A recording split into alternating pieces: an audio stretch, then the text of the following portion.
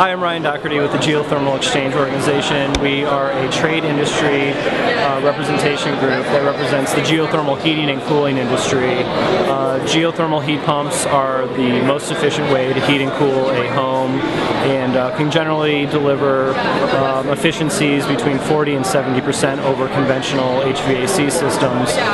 Right now, the geothermal heat pump market represents only about 1 to 2% of the overall heating and cooling industry, and we really would like to see that grow. So the Geo Exchange organization is promoting the technology and hoping to educate regulators and consumers about the benefits of it.